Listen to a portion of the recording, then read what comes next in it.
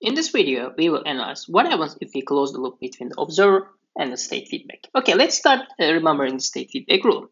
U of k, input of the system, is driven by this simple rule, right? Okay, so we know k, we know x, we can compute u and drive the system. But the problem is x. We don't have direct access to x in most of the cases, and for that reason, we decide an observer which produces x hat of k. Right? Okay, so what we should do in general is instead of this, it is equal to minus k x hat of k. Okay, that's easy. But the problem is, or we may have a problem or not, what happens if we close the loop in this sense? Because we designed k under this assumption and it technically satisfies some of the performance criteria that we embedded to the system. Okay, but we don't know if it will work if we close the loop in this sense, and this is the topic of this lecture. So let's analyze this and try to better understand the story. Okay, this is the original system. G times x of k plus h times u of k, that's great. Y of k is equal to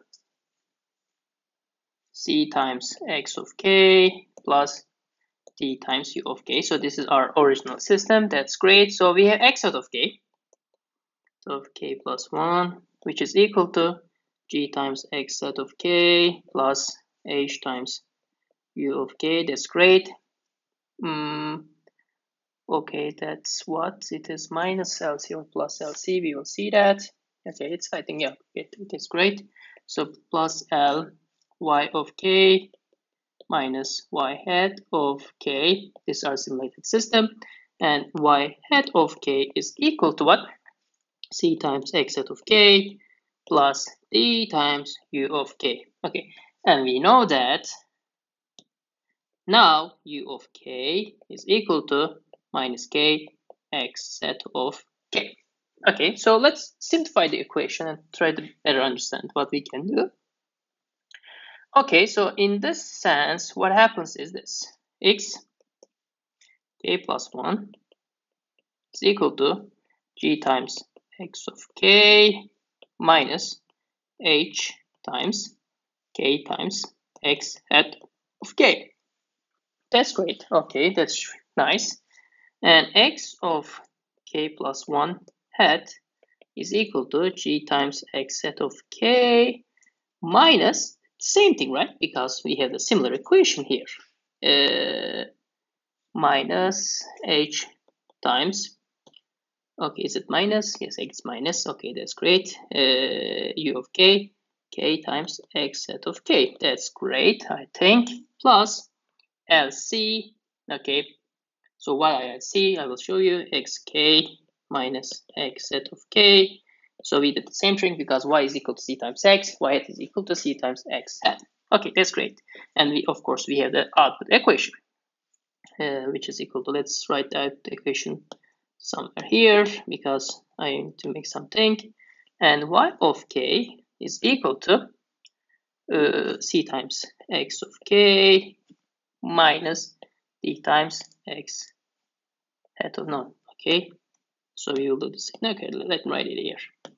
So what is y of k? Y of k is equal to c times x. Okay, it's y of k, c times x of k plus d times, and instead of u we have minus kx hat, so it should be now minus. Okay, and this will be equal to d times k times x hat of k. Okay, that's great. So it's possible that we can find a complete state space representation by using x and x hat. Okay, but if you remember in the observer lecture, we made a trick. What we did is instead we defined a new state, which is e to the power k, which is equal to x of k minus x hat of k. Maybe if we proceed with this instead of x hat, it will be better for analysis purposes, and it will be, you will see that. So what I do is, let's subtract this equation from this. Okay, in this case, we can see that e to the power k plus 1 is equal to, so g, that's great, this will cancel, Okay, that's great. Minus LC. Okay, that's nice. E to the power K. So we isolated error from all of the dynamics. It's like internally isolated from everything else. Okay, that's great. But of course, we need to update the original equation. Xk plus 1 is equal to, that's great. So what we need to do is Gx of k, right? Okay, this is good. This is Gx of k minus h times k x hat of k. Okay, but instead of x hat of k, we can write it like this, right? Xk minus e to the power k. Is it true? No. Okay, x hat of k. Okay, no, it's correct. It's perfectly correct. Okay, that's nice. So if I proceeded with it, what I have obtained is this. It is equal to G minus HK XK, that's great. Okay, that's nice. Plus H times K e to the power K. Okay, what happens to our application, which is not very critical, but let's write it again. And y of k becomes equal to C minus D times K x of K plus D times K e to the power of K. Okay, so this is important for us. Okay, of course, this is important and this is important. So what are state variables? So we have error and x. X is n-dimensional and error is n-dimensional, and combined is two n-dimensional state space structure. So what we should do is this. Our combined state equation or state variable is this. C of k is equal to x of k error of k. That's great. Okay, so if you remember the previous equations, what we need to do is we need to now define a new state equation. It's equal to, okay, this part is related with the x itself. What's the effect of x on x? And let's look at this. This should be g minus hk. That's great. G minus hk. What is the second block? Second block is effect of the error state variable to x. So let's look at this. It should be hk. Okay, that's nice. H times k. So what is this part?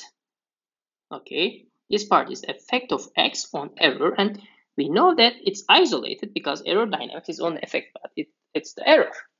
So it's 0, and this is equal to g minus lc. Okay, so this should be hk. So let's change it. Okay, I think we are in a good position. This is of course c of k, and let's look at the input dynamics. Okay, so here, okay, if x is certainly affected by the input, no, it's not affected by input because we don't have input. We eliminated input. That's great. Okay, for the system because it becomes autonomous system. That's great, but we need an output equation. Okay, y of k is equal to, so let's look at the y of k. As you can see, c minus dx dk error. So I think it's easy to finalize. C minus dk and d times x. This is ck. So this is a combined state space structure. Okay, so it's important. If you add an observer to the system, it changes the dynamics. It increases the order of the states, first of all. So it's a third-dimensional system. The combined system order is 6. If you convert transfer function from the input, we don't have input here, but if we can have a reference input, you will see that it becomes a 6-dimensional system. You will have 6 poles at the final transfer function equation. But let's look at the eigenvalues of the system. Okay, so this is a block diagonal structure. If you know from your linear algebra courses, if you have block diagonal structure, and if it's an upper triangular form, what are the eigenvalues of the system? Eigenvalues of the system are the combination of union of, okay, union of eigenvalues of, let's say this, eigenvalues of g minus h, g minus, okay, h, okay, I cannot write h, okay, g minus h, k, union of course, eigenvalues of G minus LC. Okay, so this is great. Why? Because it means that I can design my K as if I am applying a classical state feedback rule where I know all of my states. And I can design my observer because observer dynamics is obviously isolated from the state dynamics, okay, or state feedback dynamics, and that response, which is nice because, and this is called separation rule in linear system theory, which is one of the fundamentals and very nice rules. It really simplifies our design process for a linear time invariant system. Okay, so given a problem where your goal is to design an observer and controlling the system using the observed state of the system under state feedback rule, what you should do is the same thing. Design your K using the fact that your modified system dynamics is like this. Okay, because it's now a new G hat matrix. Okay, this like this. And also you can design your observer such that you only tune the eigenvalues of this matrix. And at the end, what you will find is eigenvalues of this and union of eigenvalues of this matrix is the eigenvalues of the whole state space structure, which is super nice because it really simplifies the design process. For nonlinear system, time varying systems, and other kind of weird systems, you may not do this easily. You need to manipulate your system.